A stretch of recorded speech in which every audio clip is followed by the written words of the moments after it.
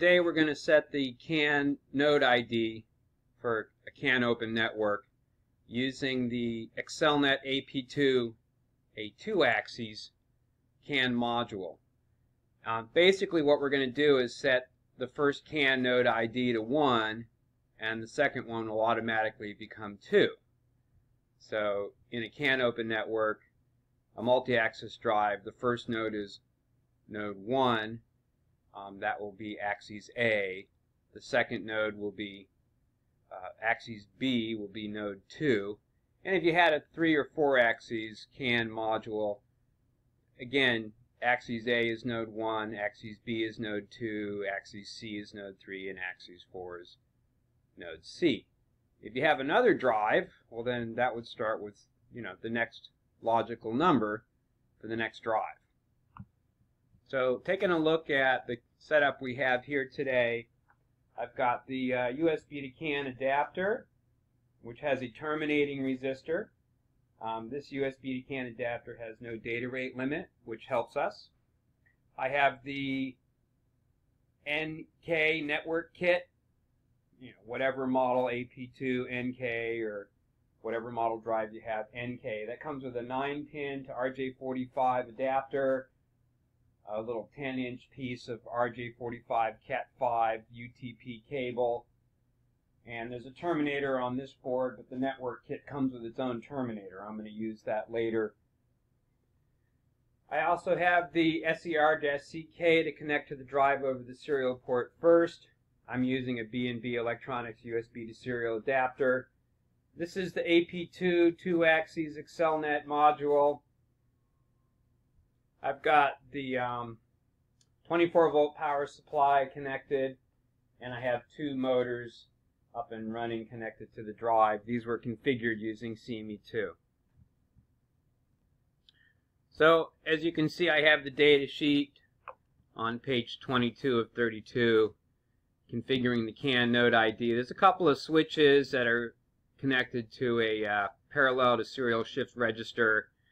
But you'll notice switch 18 is jumpered in, switching to ground, which causes the MOSI or MISO to stop working.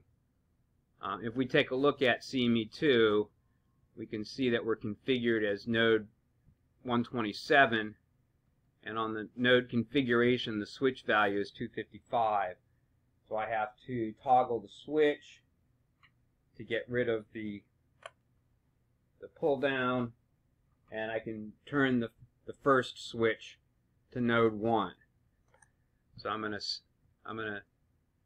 to get this node ID to apply, I have to save and reset the drive. So I'm going to do that now, and I'm connected over the serial port, but I'm setting up the CAN network so I can then connect the CAN network.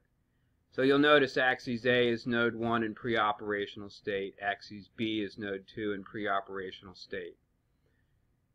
If we take a look at the control panel, we can see that we're in a CAN mode. It's pre-operational, so I can't enable the drive. I can go to a jog mode and jog the motor just fine, but be careful you don't save that to flash. That's a different mode of operation. That's not a CANopen mode there. So disable and then enable. I'm in a CAN mode. And you'll see the same thing for axis A. It's in a CAN mode. So we're good for a CANopen network to come in and take command. Okay, now that we feel like we're all set up with a serial port, we can change the communication over the CAN network. And at the moment there's no CAN devices. Well, I have to plug in my CAN device. So I'm going to unplug my serial USB adapter and plug in my USB to CAN adapter.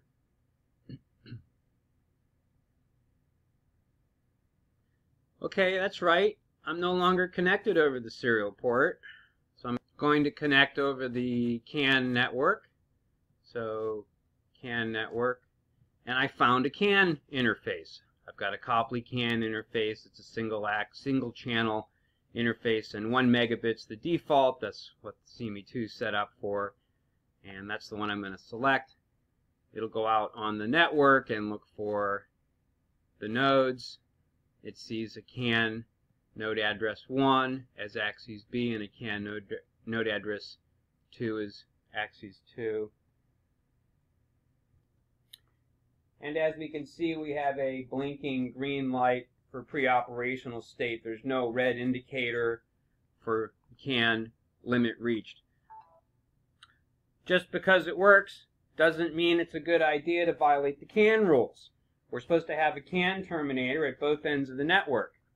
So I'm going to unplug the USB connection here and measure across CAN high and CAN low. And I'm only measuring 120 ohms. That's because I've only got a CAN terminator at the beginning of the CAN network. I need one at the other end. So at the other end on the development board, we have a jumper that we can move from off to on position. That installs a 120 ohm terminator at this end of that end of the network. And now if we take a resistance measurement, we see 60 ohms, which is the value you were supposed to see when you have 220 ohms in parallel with each other. Okay, now, because I like to see lights blink, before I turn the power on, I'm going to disconnect the master from the slave, and we're going to watch the lights. So when we turn the power on, the CAN node is looking for another CAN device on the network, and it doesn't see it. It sends out a message and it gets no response. Even if the master is not communicating with it, it doesn't see the interface chip. So we get a red blinking light. So yeah, it's in a pre-operational state, but the red indicator indicates that it couldn't find a master or another CAN device on the network. So we're going to plug it in, and we're going to satisfy its request for a master by connecting CME2, and we'll see the light go out.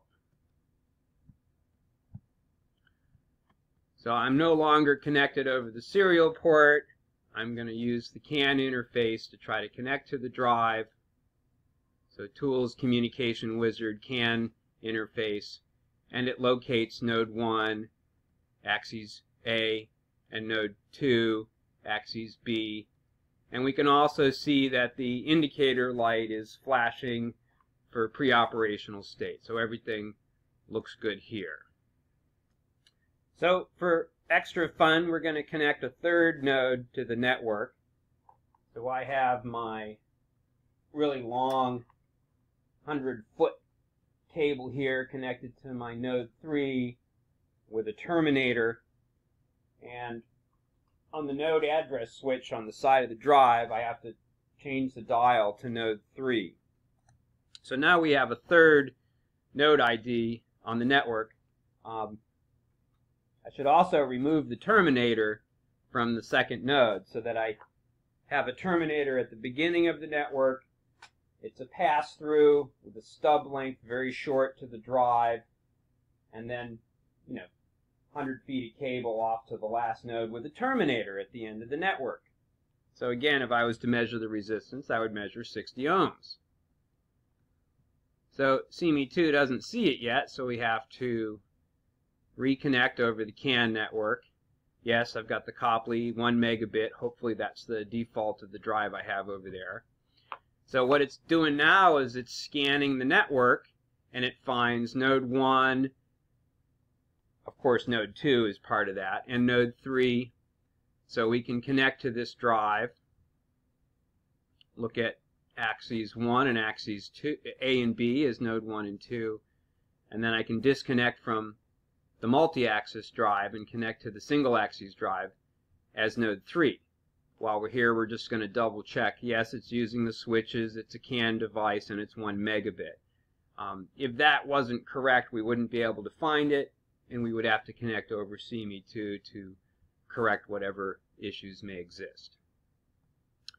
Because I have a little extra time, I'm going to show you something that I think is really cool. CANview can be connected to the network because we have a Copley CANopen interface device. So while I'm talking to node 3 over CME2, I can also monitor with CANview the traffic.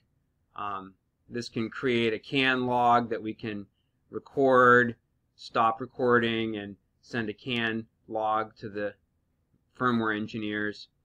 We can also look at the CAN configuration, This CAN interface has firmware and Windows drivers, which we downloaded the latest from the internet.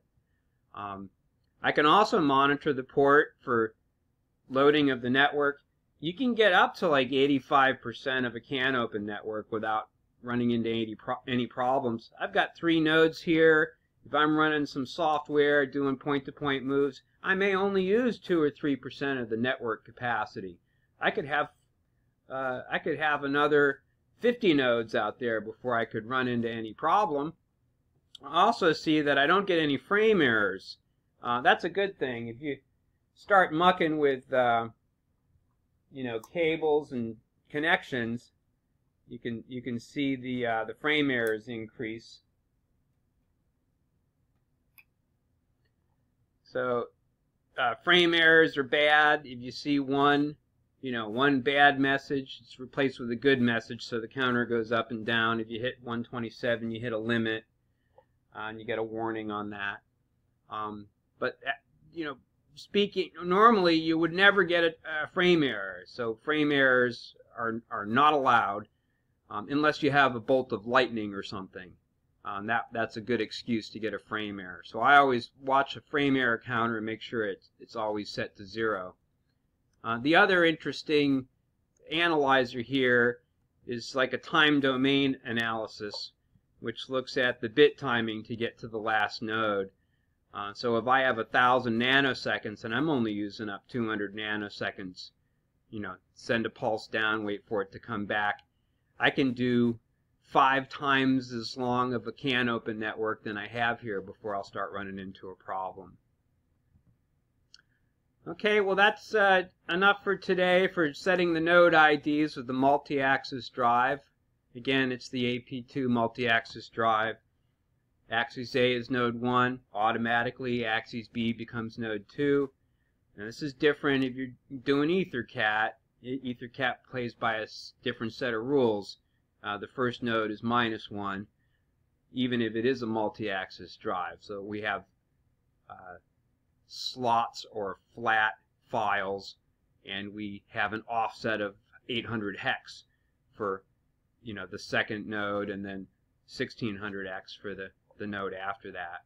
But for a CANopen network, first node, give it a logical node address, and the rest are incrementally increased.